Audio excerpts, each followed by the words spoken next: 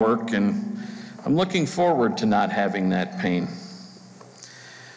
In good times and especially bad times, I think about that song and how this world is not my home. I'm here and I'm living, but I know there's somewhere else. At work, I'm like a square peg, and everything I see is round holes. I just don't fit sometimes. The way that I behave and the way other people do. There are other activities after work that people talk about. I don't belong. But heaven, do I belong there? You know, the word heaven is found 276 times in the New Testament. I thought Paul would like looking that up. 276 times.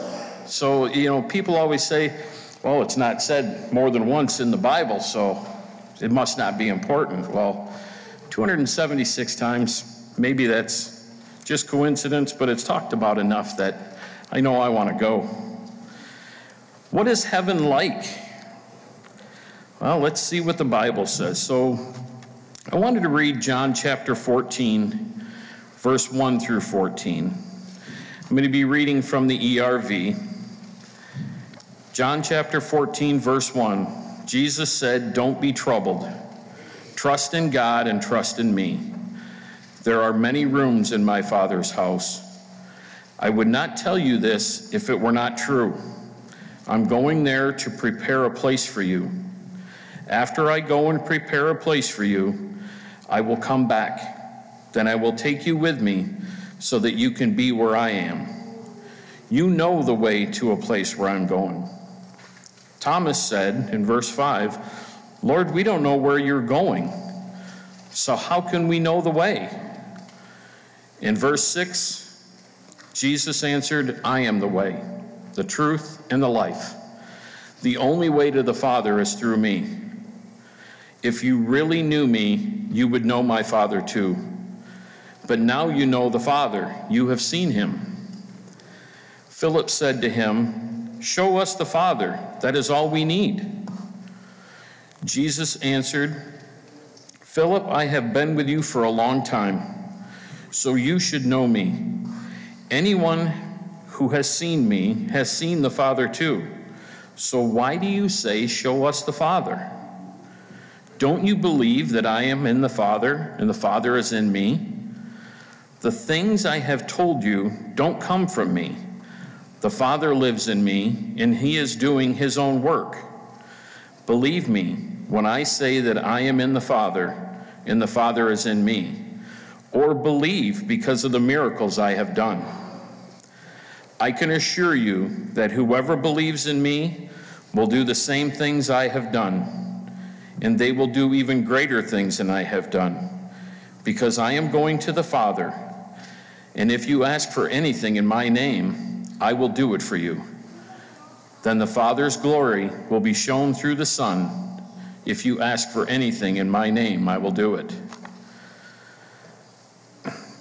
Just reading that, we have to go through Jesus to get to heaven, to be able to see the Father. And in Revelation chapter 22, talks about kind of what it looks like and how there will be a river of water flowing down the middle of the street, and the tree of life will be on both sides of the river. And in 22 verse 3, it says, "Nothing that God judges guilty will be there in that city." We just sang some songs about how beautiful it will be, how light it will be, and nothing that is God judges guilty will be there. So there won't be anything that you'll have to worry about. There won't be pain. There won't be sorrow. There won't be sadness. In verse 5, it says, "There will never be night again. There'll be no darkness, only light." Do you remember when you were a kid, the longest day was Christmas Eve day? I was always excited and anxious, impatiently waiting for Christmas Day and my gifts. That day lasted forever. It's like it could not get over quick enough. I wanted to get to that next day. And the more excitement when Christmas Day came. That's how we should be every day. Anxiously awaiting, wanting that next day to come. Because when we get there, think of all that joy and excitement. I know the first thing I'm going to do when I get there is I'm going to throw myself at God's feet and thank him for everything he gave me here and thank him for welcoming me there. Now, I'm not looking to go anytime soon, but I'm anxiously wanting to get there. If you go out into the world and you ask people where they're going when they die, most people will say they're going to heaven. People will say they're a good person. And God wants me to be happy, so I do what I want to do. Is that how it works? I can do what I want, when I want. I just have to be a good person. If you could turn to Matthew chapter 7, verse 21. Jesus says, "Not everyone who calls me Lord will enter God's kingdom. The only people who will enter are those who do what my Father in heaven wants." So we have to do what God wants us to do.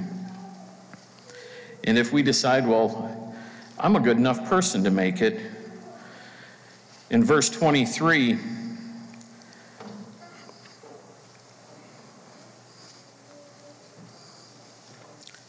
then I will tell those people clearly. It's easier to sign sometimes. I will tell those people clearly, get away from me, you people who do wrong. I never knew you.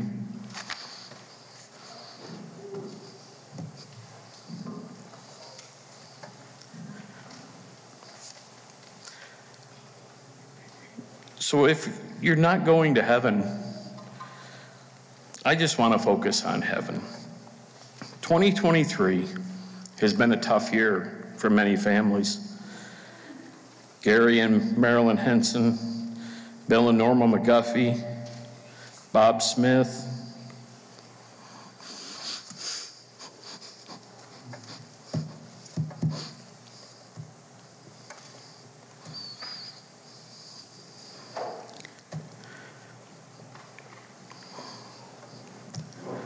of course, Grandma.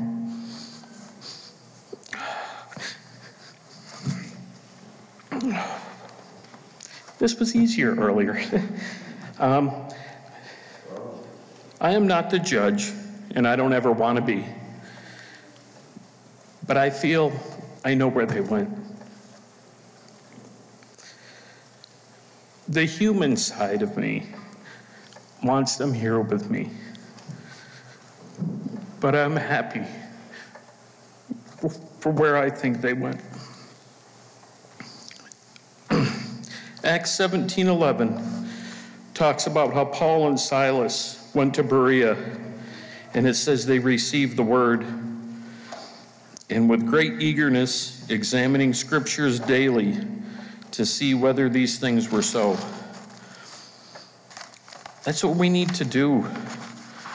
We need to read the Bible. We need to study the Bible. We need to make sure we're doing what God wants us to do so that we can make sure that we get to go to heaven too.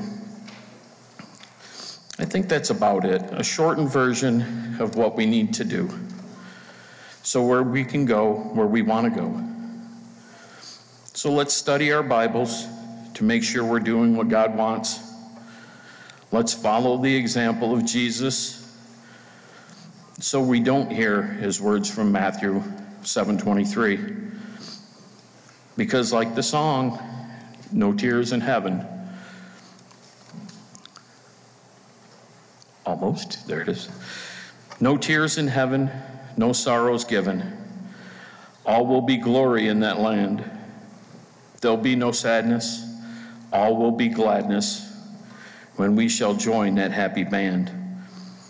No tears in heaven's fair, no tears up there. Sorrow and pain will all have flown. No tears in heaven's fair, no tears up there, no tears in heaven will be known. I don't know about you, but I'm anxiously awaiting. I'm not ready to die, but I'm ready to continue a new life through God and Jesus. Because like I said, this world is not my home, and there are no tears in heaven. If you want to make sure that you're doing everything God wants, or maybe you don't know what he wants, maybe you need some prayers. Let's study, let's pray, and let's make sure that we are right.